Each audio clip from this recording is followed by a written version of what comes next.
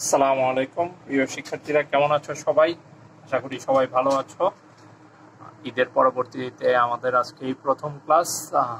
আজকের ক্লাসে আমরা যে টপিকটি নিয়ে আলোচনা করব সেটি হচ্ছে পেশি টান দেয় কিন্তু ধাক্কা দেয় না। Muscle pools but never push. এই টপিকটি পড়ানোর আগে আমি তোমাদেরকে পেশির প্রকারভেদ এবং রৈখিক পেশির প্রকারভেদ নিয়ে একটু ডিটেলস আলোচনা করেছিলাম, যেখানে আমরা দেখেছিলাম যে রৈখিক পেশির বিভিন্ন টাইপস থাকে, যে টাইপসগুলোর মাধ্যমে আমরা আমাদের দেহের কঙ্কালসমূহকে নড়াচড়া করতে পারি, আমার দেহের মুভমেন্টকে এক জায়গা থেকে অন্য জায়গায় নিয়ে যেতে পারি, এবং দেখা যাচ্ছে পাশাপাশি অন্যান্য শারীরবৃত্তীয় কাজে সে সহায়তা করে। যেমন মনে করো আমার দেহের অঙ্গভঙ্গি, মৌখিক যে পেশিগুলো থাকে তারা অঙ্গভঙ্গিতে সহায়তা করে। তো এটার পেছনের কারণটা কি? আসলে পেশির ভিতরে এমন কিছু বৈশিষ্ট্য আছে যেগুলোর কারণে এটা অ্যাকচুয়ালি সম্ভব হয়েছে। তো সেই সকল বৈশিষ্ট্যগুলো আমরা একটু দেখি। এর ভিতরে সর্বপ্রথম যে বৈশিষ্ট্যটি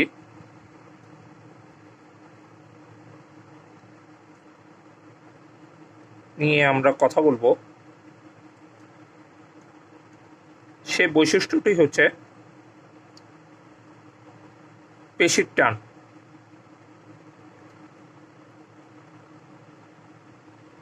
ইংরেজিতে তাকে বলা হয় মাসল টোন। এই বৈশিষ্ট্যটার কারণে পেশির ভিতরে এই জিনিসটা দেখা যায় যে পেশি টান দেয় কিন্তু ধাক্কা দেয় না।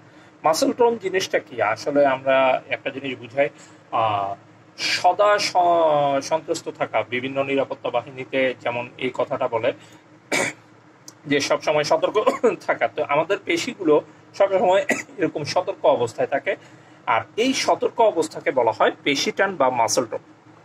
তার মানে স্নায়ুর সাথে সংযুক্ত হওয়ার ফলেও পেশিগুলো সবসময় একটি অতিমাত্রায় মানে সতর্ক অবস্থায় থাকে। যে কোনো মুহূর্তে তাকে টান দিতে হয়, তার সংকোচন প্রসারণশীলতা দেখাতে হয়। তাহলে পেশির বৈশিষ্ট্য হচ্ছে পেশিতে অবশ্যই টানটানো একটা অবস্থা থাকবে, কোনো রিল্যাক্সেশন থাকে না। এবং এইটা সবচেয়ে বেশি দেখা যায় ঐচ্ছিক পেশির ক্ষেত্রে। এখন তোমাদের মনে প্রশ্ন জাগতে পারে যে স্যার, কেন রৈখিক পেশি বা অনৈচ্ছিক পেশির ক্ষেত্রে এটা ঘটে না? রৈখিক পেশি এবং অনৈচ্ছিক পেশির ক্ষেত্রে এটা না ঘটার পিছনে কারণটা হচ্ছে এদের ক্ষেত্রে স্নায়ুর সাথে সংযোগ থাকে কথা সত্য, কিন্তু সেটা ঐচ্ছিকভাবে আমাদের নিয়ন্ত্রণ থাকে না। মানে আমাদের ব্রেইন ঐচ্ছিক কাজের যে কেন্দ্রটা রয়েছে সেটার সাথে সংযুক্ত থাকে না, যার কারণে অনৈচ্ছিক পেশি সংকোচনও আমরা নিয়ন্ত্রণ করতে পারি না এবং হৃদপেশি সংকোচনও আমরা নিয়ন্ত্রণ করতে পারি না। একমাত্র নিয়ন্ত্রণ করতে পারি রৈখিক পেশি বা আমাদের ঐচ্ছিক পেশি। তো লক্ষ্য করে দেখো, তাহলে ঐচ্ছিক পেশির মাধ্যমে এই জিনিসটা বোঝানো খুব সহজ যে পেশি টান দেয় কিন্তু ধাক্কা দেয় না। তো এটার জন্য আমরা বিশেষ একটি পেশির সহায়তা নেব, যে পেশিটার নাম হচ্ছে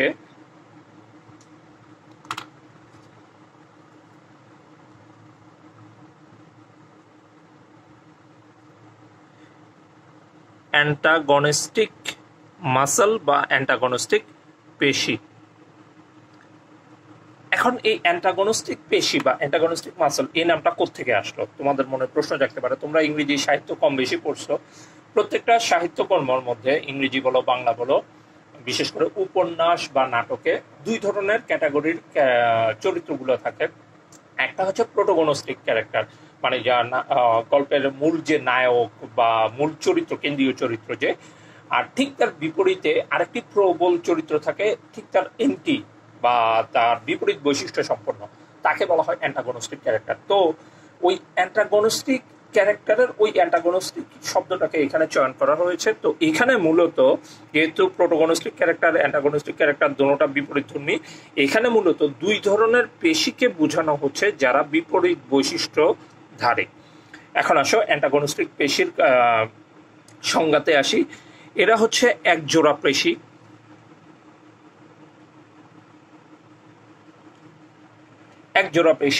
তারা একই অস্থিসন্ধিতে অবস্থান করবে।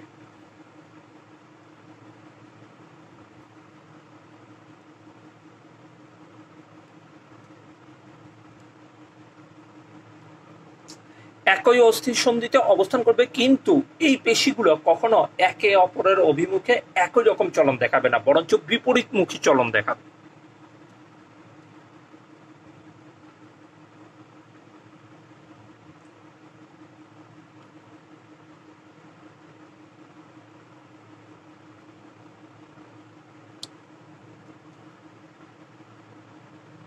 তাহলে একে অপরের বিপরীতমুখী চলনটা একটু ক্লিয়ার করি।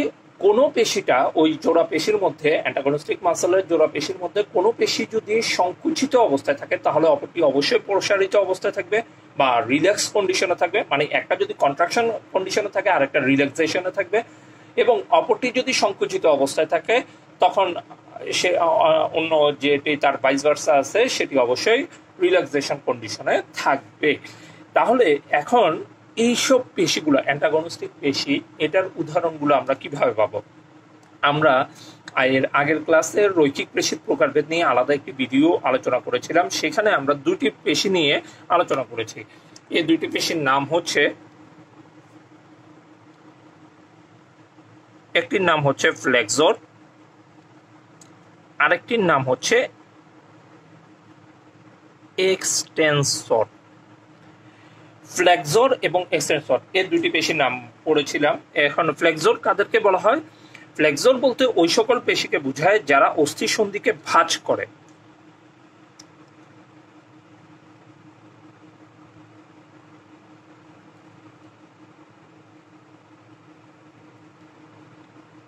অস্থি সন্ধি ভাঁজ করে। আর এক্সটেনসর বলতে ওই সকল পেশিকে বোঝায় যারা অস্থি সন্ধি সোজা করে। ওকে, লক্ষ্য করে দেখাও। তাহলে এবার আমরা চিত্রের দিকে আসি। এখানে দুটো চিত্র দেওয়া হচ্ছে, দোনো জায়গায় আমার অ্যান্টাগনিস্টিক মাসলের উদাহরণ দেওয়া হচ্ছে এবং দুইটা অঙ্গের ক্ষেত্রে দেওয়া হচ্ছে, একটা হাত আর একটা পা। এখন লক্ষ্য করে দেখো, হাতের ক্ষেত্রে কারা ফ্লেক্সর হিসেবে কাজ করতেছে? হাতের ক্ষেত্রে ফ্লেক্সর হিসেবে কাজ করতেছে বাইসেপস, আর এক্সটেনসর হিসেবে কাজ করতেছে ট্রাইসেপস।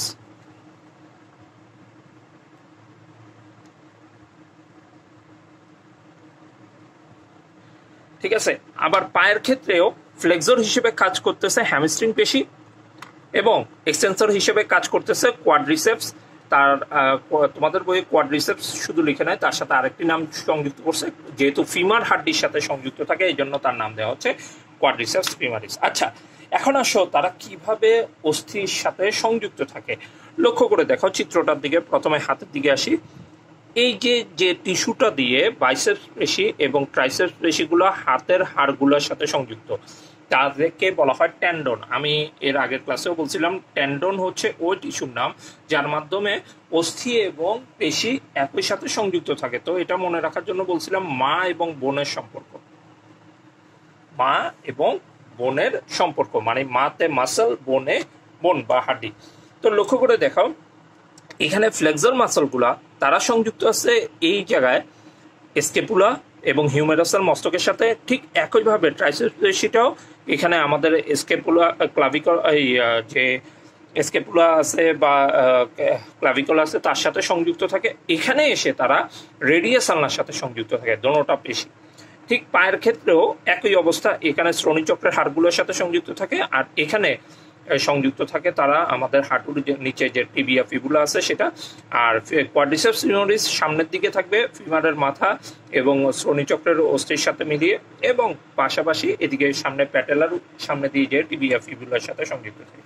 আচ্ছা, এগুলো নিয়ে আমাদের পড়ার মূল বিষয় না, মূল বিষয় হচ্ছে ফ্লেক্সর বা এক্সটেনসর কিভাবে কাজ করে। এখন ফ্লেক্সরের কাজ হচ্ছে অস্থি সন্ধিকে বাঁকানো। লক্ষ্য করে দেখো, বাইসেপস পেশি এই অঞ্চলে যখন আস্তে করে টান দেয় তখন তার এই অঞ্চলটা আস্তে আস্তে সংকুচিত হতে থাকে, যার ফলশ্রুতিতে এই মধ্যবর্তী অঞ্চলের অস্থিসন্ধি কোণটা আস্তে আস্তে কমতে থাকে। তার মানে কি অস্থিসন্ধি কমতেছে। তার মানে হচ্ছে ফ্লেক্সরের কাজ হচ্ছে শুধু অস্থিসন্ধি ভাঁজ করা না, বা এক অস্থির উপরে আরেক অস্থিকে ভাঁজ করা না, অস্থিসন্ধির কোণকেও কমিয়ে দেওয়া। আর ঠিক একইভাবে এক্সটেনসরের কাজ কি? এক্সটেনসর পেশিটা কিছুক্ষণ পরে যখন শিথিল হইতে নেয়, সে যখন আবার টান দেয় তখন এক্সটেনসরের এই মাসলটা সংকুচিত হয়ে যায়, কিন্তু বাইসেপস তখন আবার প্রসারিত হয়ে যায়।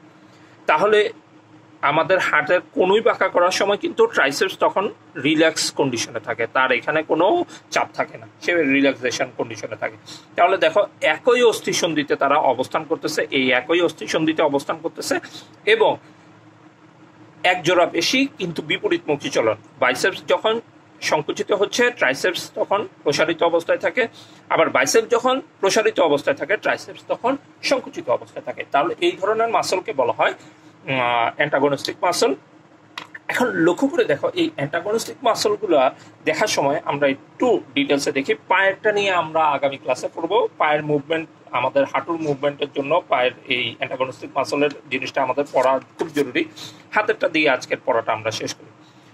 লক্ষ্য করে দেখো হাতের ক্ষেত্রে এই যে অস্থিসন্ধি সোজা বা করতেছে, খেয়াল করে দেখো বাইসেপস পেশি কিন্তু ধাক্কা দিয়ে বা ভাইব্রেট করে কিন্তু সে মুভ করতেছে না, তার মুভমেন্টটা হচ্ছে ট্রাইসেপস পেশির মাধ্যমে।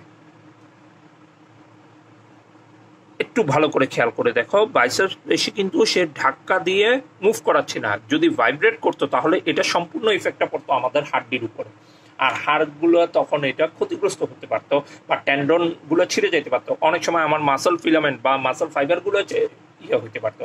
তাহলে বাইসেপস যখন হাড়টাকে সোজা করতে নিচ্ছে তখন কিন্তু সে ট্রাইসেপসকে ব্যবহার করতেছে, তার মানে কি ট্রাইসেপস তখন সে করতেছে। তাহলে কনুই যখন বাঁকা করার দরকার হচ্ছে বাইসেপস টান দিয়ে সে কনুইটাকে বাঁকা করতেছে, এই জন্য তার নাম হচ্ছে ফ্লেক্সর। আর যখন কনুইকে সোজা করতে নিব তখন ট্রাইসেপস কি হচ্ছে, সে সংকুচিত হচ্ছে, সে আস্তে আস্তে সংকুচিত হচ্ছে, ট্রাইসেপস সংকুচিত হচ্ছে এবং বাইসেপসকে তখন প্রসারিত হওয়ার সুযোগ করে দিচ্ছে।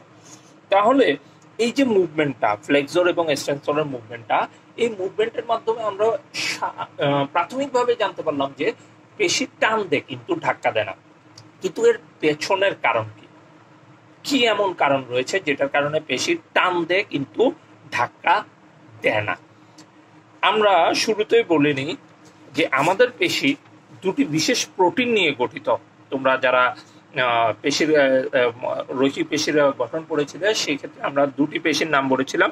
একটি পেশির নাম হচ্ছে অ্যাক্টিন এবং আরেকটি পেশির নাম হচ্ছে মায়োসিন।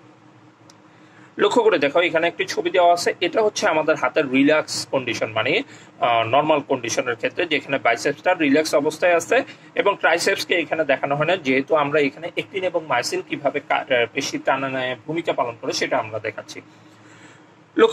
লক্ষ্য করে দেখো শিক্ষার্থীরা, এখানে দুই ধরনের পেশিকে চিহ্নিত করা হচ্ছে। মাঝখানে একটু ভায়োলেট কালারের একটা চিহ্নিত চিত্র দেখানো হচ্ছে, এগুলো হচ্ছে মায়োসিন ফিলামেন্ট বা মায়োসিন প্রোটিনগুলো, আর ঠিক তার পাশে কালো বর্ণের কিছু প্রোটিন তাকে চারদিক থেকে ঘিরে রেখেছে, এগুলোকে বলা হচ্ছে অ্যাক্টিন ফিলামেন্ট।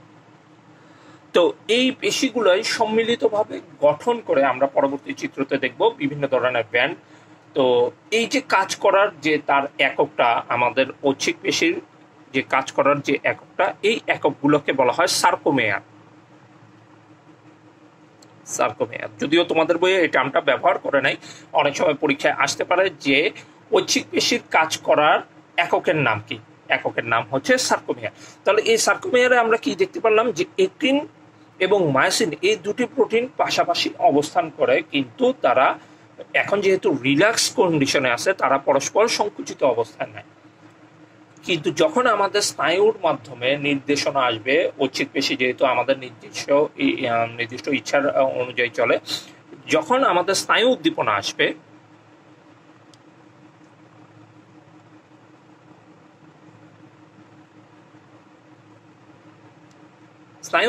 আসবে তখন দেখা যাবে যে অ্যাক্টিন এবং মায়োসিন গুলো পরস্পর আস্তে আস্তে সংকুচিত হতে থাকবে। তোমরা দেখো আগে যতটুকু গ্যাপ ছিল তাদের মাঝখানে, এখন কিন্তু অ্যাক্টিন এবং মায়োসিনের মাধ্যমে এই গ্যাপটা কমে আসতেছে। তাহলে মূল কারিগর হচ্ছে এখানে অ্যাক্টিন এবং মায়োসিন স্নায়ু উদ্দীপনার কারণে তারা টানে শুরু করে। ব্যাপারটা অনেকটা তোমরা বুঝতে পারবা আমি যদি তোমাদেরকে একটা উদাহরণ দিই, সেটা দড়ি টানাটানি খেলা। আমরা ছোটখাটতে স্কুলে যে অ্যানুয়াল আমাদের যে স্পোর্টস ফাংশন হতো সেখানে এই দড়ি টানাটানি একটা খেলা থাকতো। তো এই দড়ি টানাটানিতে দেখা যেত যে দল যত বেশি জোরে টান দিতে পারতো সেই দল জিতে যেত। তো এখানে আসলে জিতার কোনো কিছু নেই, এখানে হচ্ছে একটিন এবং মায়োসিনের মাঝখানে এরকম কি হবে, দড়ি টানাটানি খেলা হবে, যার ফলশ্রুতিতে একটিন দ্বারা তৈরি প্রোটিন তন্তুগুলো আস্তে আস্তে সংকুচিত হয়ে কাছাকাছি আসবে, আবার যখন রিল্যাক্স হয়ে যাবে তখন আবার তারা দূরে সরে যাবে। তাহলে আমাদের যে পেশি টান দেয় বা ধাক্কা দেয় না, এটার মূল মেকানিজমটা করে একটিন এবং মায়োসিন প্রোটিন দ্বারা গঠিত সেই মাসল ফাইবারগুলো। তারা যখনই সংকেত পায়, স্নায়ু উদ্দীপনা পায়, তারা আস্তে আস্তে করে সংকুচিত হবে এবং তারপরে যখন প্রসারণ বা রিল্যাক্সেশনের সংকেত পাবে তখন আস্তে আস্তে ধীরে ধীরে তারা প্রসারিত হওয়ার চেষ্টা করবে। এখন এই কাজটা কেন আস্তে আস্তে হয়, কেন দ্রুততার সাথে হয় না, এটার কারণ হচ্ছে যখন একটিন এবং মায়োসিন কাজ করে সেখানে অনেকগুলো মেকানিজম, অনেক জটিল মেকানিজম আছে। তো এটা আমি আসলে তোমাদের সিলেবাসের অন্তর্ভুক্ত না, যার কারণে তোমাদেরকে পড়াচ্ছি না, তারপরে তোমাদেরকে ছবিটা দেখাবো। তো দেখা যায় যে খুব জটিল প্রক্রিয়ার মাধ্যমে তারা দেখা যায় এই টানাটানিটা শুরু করে, এবং সবগুলো মাসল ফাইবার কিন্তু একই সাথে কাজ করে না, মানে টান দেওয়ার এই কাজটা করে না। আমরা যদি আমাদের পরবর্তী চিত্র দেখি তাহলেই বুঝতে পারবো। এখানে লক্ষ্য করে দেখাও, এখানে আমাদের সেই আগের রৈখিক পেশি চিত্রটা দেখানো হচ্ছে যে মাসলকে যখন কাটা হয় তখন এই মাসল থেকে ফেসিকুলাস গুলো বের হয়, ফেসিকুলাস থেকে মাসল ফাইবার গুলো বের হয়ে আসে, এবং মাসল ফাইবার থেকে আমার বের হয়ে আসে সর্বশেষ মায়োফাইব্রিল। এই মায়োফাইব্রিলের ভিতর ক্ষুদ্রতম যে কাজ করার অংশ থাকে তাকে বলা হয় সার্কোমেয়ার। যেমন এখানে একটা সার্কোমেয়ার দেখানো হয়েছে। এখন এই সার্কোমেয়ারের ভিতরে দুই ধরনের প্রোটিন ফিলামেন্ট থাকে বা প্রোটিন তন্তু থাকে, যেটা মোটা থাকবে তাকে বলা হয় মায়োসিন। এই যে মাঝখানে যেটা, আমি একটু গাঢ় করে দিই, খড়ি বর্ণের, আচ্ছা খড়ি বর্ণ দিলে বুঝবে না, একটু হালকা বেগুনি বর্ণ করে দিই, এটাই হচ্ছে মায়োসিন। এটা একটু দেখতে মোটা থাকে, আর এখান দিক দিয়ে তাকে দুই পাশ থেকে ঘিরে রাখতেছে একটিন ফিলামেন্ট।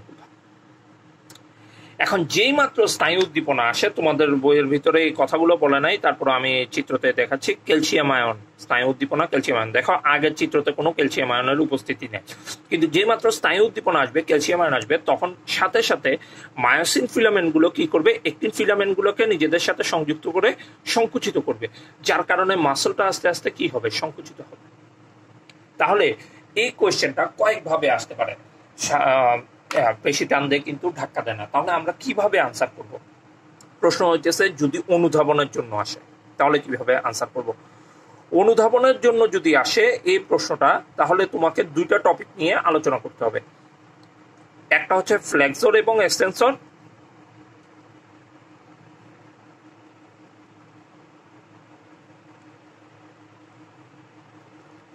এবং তার পাশাপাশি হচ্ছে একটিন এবং মায়োসিন।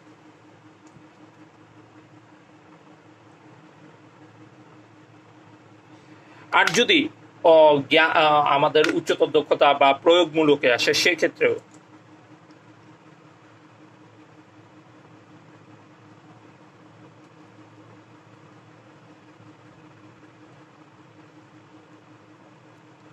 সর্বপ্রথমে চেষ্টা করবে অ্যান্টাগনিস্টিক পেশি দিয়ে শুরু করার জন্য।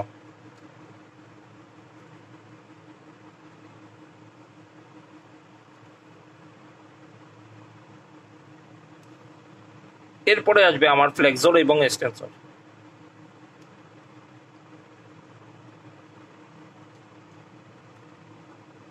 এরপরে আসবে কি জন্য বাইসেপস এবং ট্রাইসেপস, আমার হাতের কোনই সংযোগস্থলে মুভমেন্টটা নিয়ে কথাবার্তা হবে, বাইসেপস এবং ট্রাইসেপস। এবং সবার শেষে আসবে একটিন এবং মায়োসিনের কথা।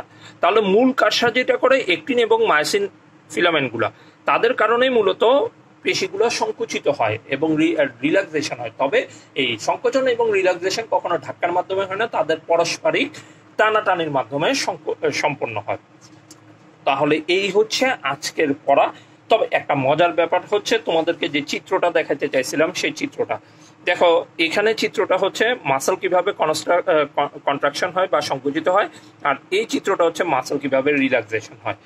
দোনোটা চিত্র কিন্তু খুবই জটিল। এখানে ফ্লো চার্টের মাধ্যমে বুঝাই দিচ্ছে, আমি ব্রিফলি তোমাদেরকে একটু বুঝাই। আমরা বলি না ওই হাত দেখানো বা বডি দেখানোর জন্য অনেক সময় শক্তি ব্যয় করতে হয়, এখানে শক্তি বা এটিপির দরকার আছে। কিভাবে দেখো, প্রথম চিত্রতে দেখো এই জায়গাতে স্নায়ুর সাথে সংযুক্ত আছে আমার মাসল ফাইবারগুলো। এখান থেকে স্নায়ু উদ্দীপনা যখন আসে তখন এই জায়গাতে ক্যালসিয়াম আয়ন বেশি নির্গত হয়, এবং এই ক্যালসিয়াম আয়নগুলো আমাদের যে একটিন তন্তু থাকে সেই একটিন তন্তুর কাছে যায় এবং একটিন তন্তুর ভিতরে একটু বিশেষ পরিবর্তন আনে। আর এই বিশেষ পরিবর্তনের কারণে মায়োসিন তন্তু কি করে, এটিপিকে ব্যবহার করে। এই এটিপিকে ব্যবহার করে সে কি করে, মায়োসিন তন্তুগুলো একটিনের সাথে সংযুক্ত হয়ে সে আস্তে আস্তে করে মায়োসিনকে টানতে থাকে, যার কারণে মায়োসিন এবং একটিন একই সাথে টানাটানি শুরু করে, যার কারণে আস্তে আস্তে করে আমার মাসলগুলো রিল্যাক্স থেকে কন্ট্রাকশনে চলে আসে। আর রিল্যাক্স যখন হতে চায়, মানে মাসল আস্তে করে ছেড়ে দেয়, হ্যাঁ, অনেকক্ষণ হাত দেখা মানে শক্তি দেখানো হলো, বডি দেখানো হলো, তখন কি হয়, তখন স্নায়ু উদ্দীপনা আসে বিপরীতমুখী। ক্যালসিয়াম আয়নগুলো এতক্ষণ যে আমার মাসলে আসছে সে মাসল থেকে তারা এক্সপেল হওয়া শুরু করে। তো এক্সপেল হওয়ার কারণে দেখা যায় যে একটিন তন্তুগুলো মায়োসিন থেকে আস্তে করে আলাদা হয়ে যায়, এবং মায়োসিন তন্তুগুলো তখন আর পর্যাপ্ত পরিমাণে এটিপিকে ব্যবহার করে না, এটিপি ইনটেক্ট অবস্থায় থাকে, যার কারণে দেখা যায় মাসল আগের মতন থাকে না, সে তার স্ট্রেস কন্ডিশন বা কন্ট্রাকশন কন্ডিশনটাকে ছেড়ে দেয়, যার কারণে মাসলটা আবার রিল্যাক্স করে। তাহলে এই প্রক্রিয়ায় দেখা যায় যে আমাদের দেহের মধ্যে পেশি টান দেয় কিন্তু ধাক্কা দেয় না। তো এক্সাক্ট কারণ হচ্ছে একটিন এবং মায়োসিন তন্তুর পরস্পর মিথস্ক্রিয়ার কারণে এই কাজটা হয়। তবে তোমরা আনসার করার পূর্বে অবশ্যই ফ্লেক্সর এবং এক্সটেনসরের কথা তো বলবেই, পারলে অ্যান্টাগনিস্টিক পেশি এবং আমার বাইসেপস এবং ট্রাইসেপস পেশির উদাহরণটা ব্যবহার করার চেষ্টা করবা। আগামী ক্লাসে ঠিক একইভাবে একই মডেলে আমরা শিখব আমাদের হাঁটু কিভাবে সঞ্চালিত হয়, আর হাঁটুর সঞ্চালনের দ্বারাই কিন্তু আমার বডির মুভমেন্ট হয়ে থাকে। তার মানে হচ্ছে আমার দেহের সঞ্চালনের জন্য অবশ্যই হাঁটু সঞ্চালিত হতে হবে, এবং হাঁটু সঞ্চালনের সময় আমার কোন কোন অ্যান্টাগনিস্টিক পেশিগুলো কাজ করে সেগুলো নিয়ে আমরা জানার চেষ্টা করব। তাহলে প্রিয় শিক্ষার্থীরা, আগামী ক্লাস পর্যন্ত এতটুকুই রইল। সবাই ভালো থাকো, সুস্থ থাকো। আসসালামু আলাইকুম।